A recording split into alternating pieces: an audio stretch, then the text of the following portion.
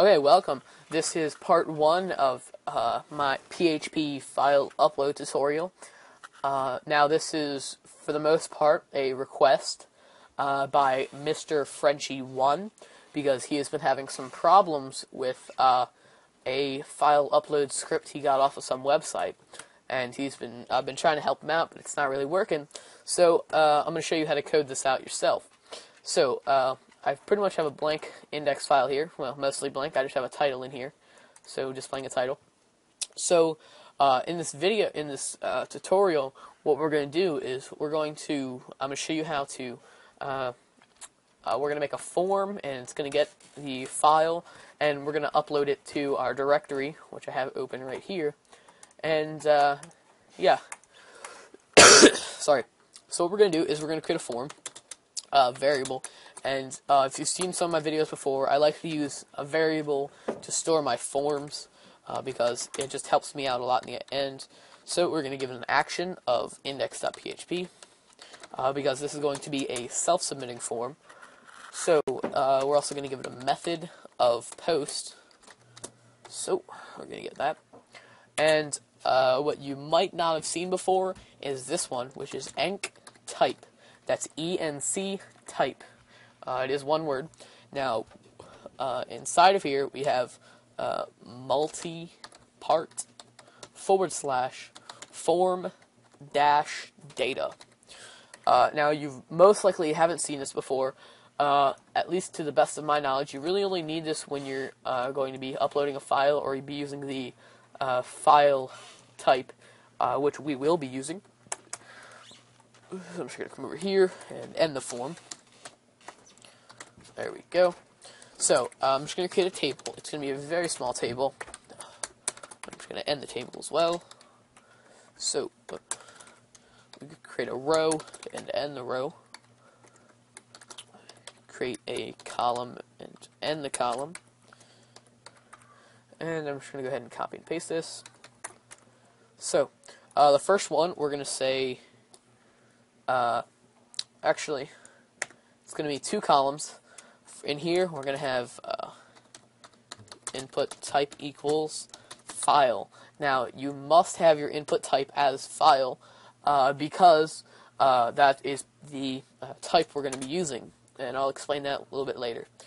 So we're also going to give it a name of, I'm going to call it my file for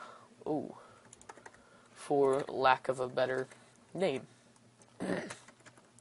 So I'm just going to copy and paste this. We're going to change the type to submit, the name as submit button, and we're going to give it a value of submit. So far, it's really been a bit of an HTML tutorial, but we'll get to some PHP in a little bit. I'm just going to throw in an echo to display the form for now. So $form. So I'm going to refresh the page, and you see we now have a submit button and a little text box and a browse button next to it. Now you can click the browse button, and it opens up a file browse right here. And you can see I have an image right here which I'm going to be using, which is basixnick.png. Now currently this is my YouTube logo or avatar. You can also click on the text box to select a file. So if I click submit, it just sends us back to our index page because we haven't done anything yet. So what we're going to do is we're going to put in a simple if statement, and our if statement is going to check to see if our button has actually been pushed or clicked. So we're going to say $_post and some brackets. These are normal brackets, not curly brackets. And then inside here, I'm going to put single quotes. You can use double quotes if you would like, but it's a bit of a personal preference, I guess. So in here, the name is submit button. Now our name is right there, submit button. So it's the name of your actual submit button that we've already created, which in my case is submit button. So, making all kinds of mistakes here. Sorry. Wow. Okay, so there we go. We're also going to throw in an else. Now, I'm just going to backspace this and indent. So what we're doing here is we're putting in an if statement. So our if statement is going to check to make sure that the submit button has been clicked, and if it has, we're going to run this block of code, but if it has not, it's simply just going to display our form. So now what we're going to do is we're going to get the file name. So we're going to say name equals. Now, you might be thinking, oh, let's use the post. No, it's not post, it's files. We're going to be using the files method. Now, the files method takes two parameters. Sorry, the files method takes two parameters. The first parameter is the name of the browse box thing here, which in this case, in my case, is my file. So you want to type my file, or whatever yours is called.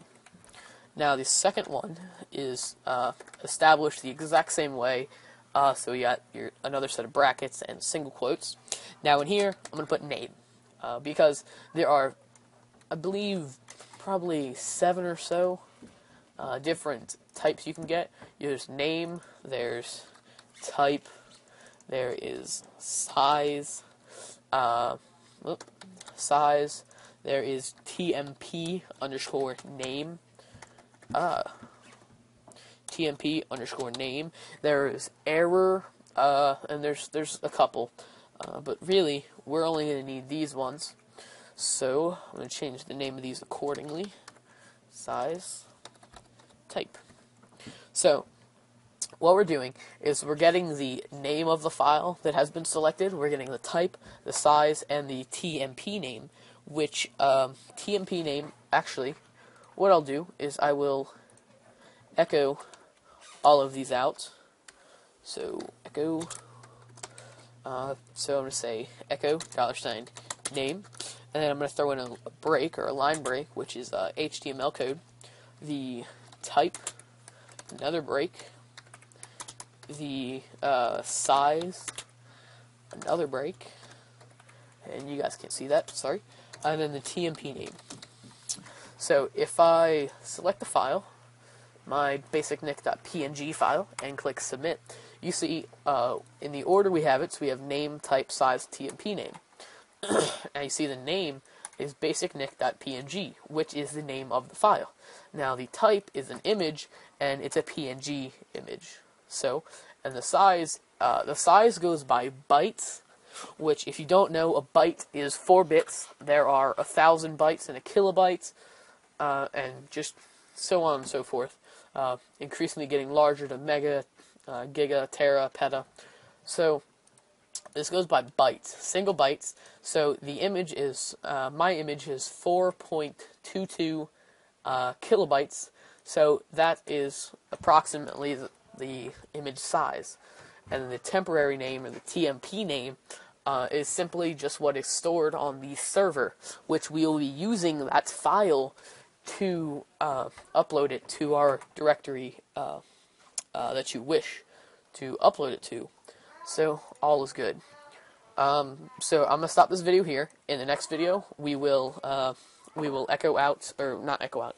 We will actually move the file, and I'll also show you how to rename the file, which is a little bit cool. So check out part 2.